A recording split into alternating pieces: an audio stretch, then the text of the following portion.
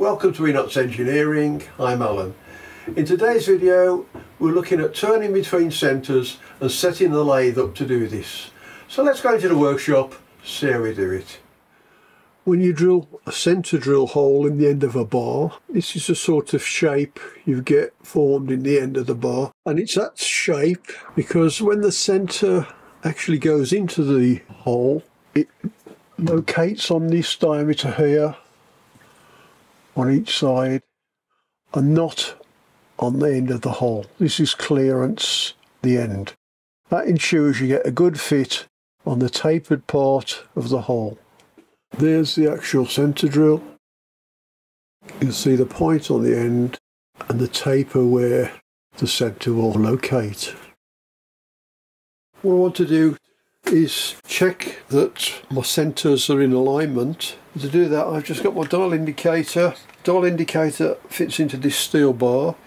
It has a brass bush in the end, and this little grub screw here will just tighten it up to nip it onto the dial indicator.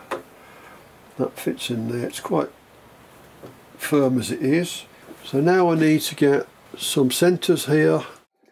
And first of all, I need to remove the chuck, so I put block of wood on the bed to protect the bed. Steel bar that goes through the jaws.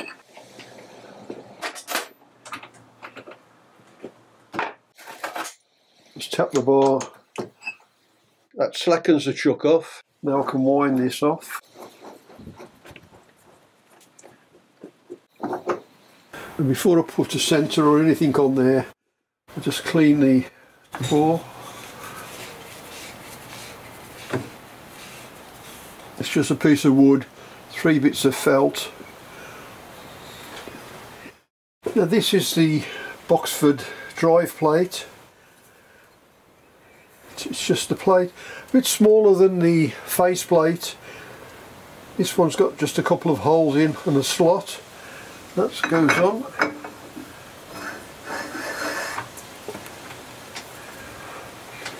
And that peg just drives the bar that I want to check. Just put the centre in. Now on the headstock, the centre will revolve with the work.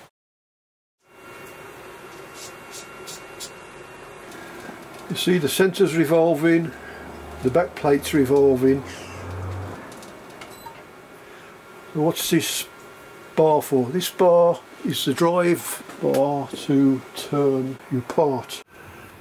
These are a set of driving dogs that I use, and what they are, it's just a ring with a V and a screw in the end. And the idea is you put your steel bar or wherever you're turning in here, that clamps to the bar, and that V fits on the peg that's on the driving plate. This set has a spanner with it, but it doesn't need to be as complicated as that. You can make them yourself. There are some that are made for different jobs. All this is 2 pieces of square steel with cap heads going through.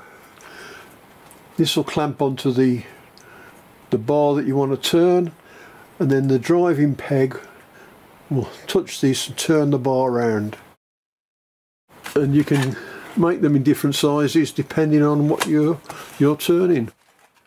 So I've got my dial indicator held in the tool post.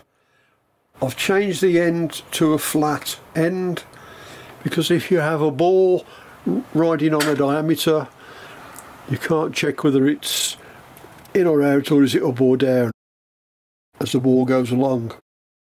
I've got my bar that I want to use to test it. Put that between the centres. Just lock this centre. This is a revolving centre. This is a fixed centre, but it does revolve with the part. So first thing I want to check is, I know the bar's parallel because it's a ground bar. So what I'll do is move it in to 0 on this end.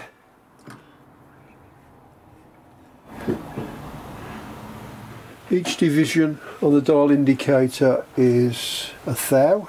It's on 0 on the dial indicator. Move it along.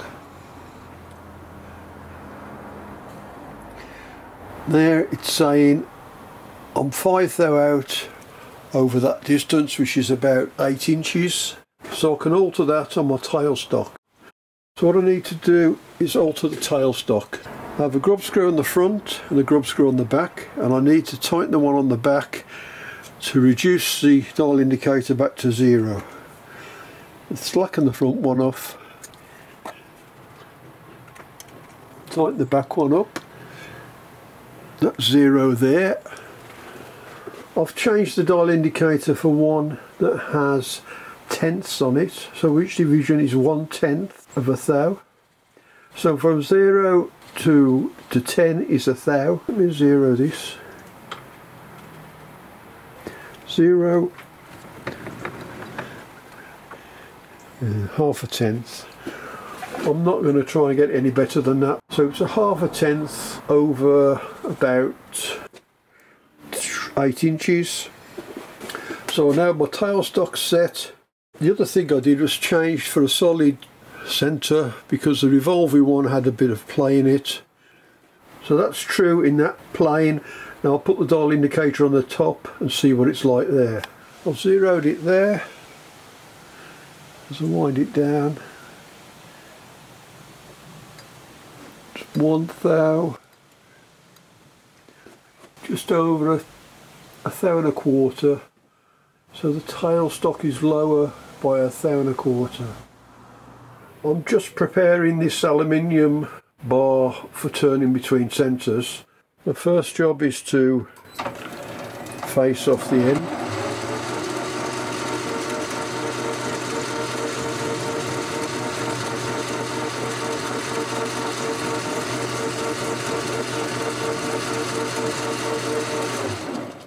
And then centre drill.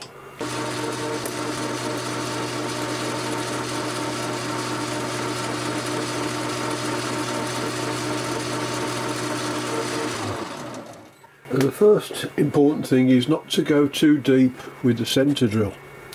See, with this centre drill, if I go deeper than the taper on the drill, then I'll put another diameter into there and the centre will run on the largest diameter. So do the other end.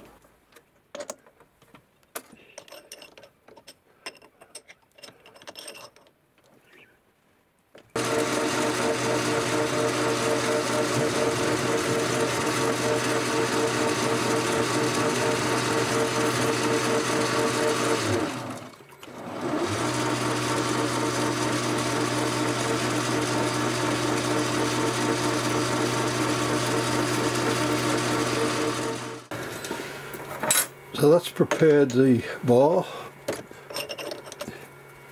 and I'll take the chuck off, put the centres back in, ready to turn. So on the end I fitted the carrier, the centre goes into there, and this bar just touches the carrier. Put the other centre in the other end. Now some carriers have a bent drive and that fits into the slot in the drive plate, and that's how the bar is driven by the centres. Now this is very useful if you're doing screw cutting.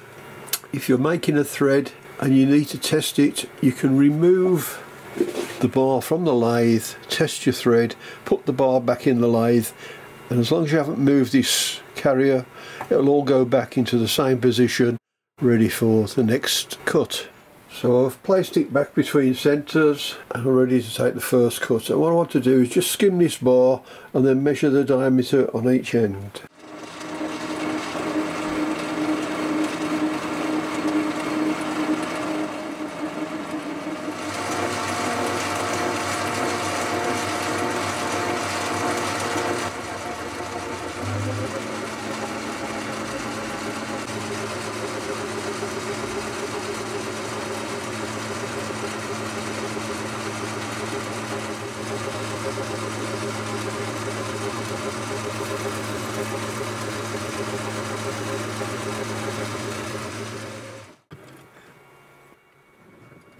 Now to take it out of the lathe, just slacken off the tailstock. Take that out. Now let's measure. I'll put that back in and we'll measure it.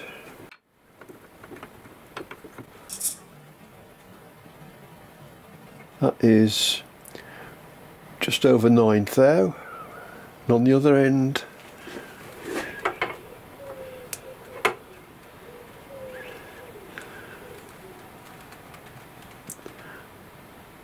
just over 9 thou. There's less than a thou in it, and that's over about. So I've gone from about 8 thou out down to less than a thou in taper over that length. Oh well, that's turning between centres, and that's it for this week. Thanks for watching, hope you enjoy it, and we'll see you next time on Enots Engineering.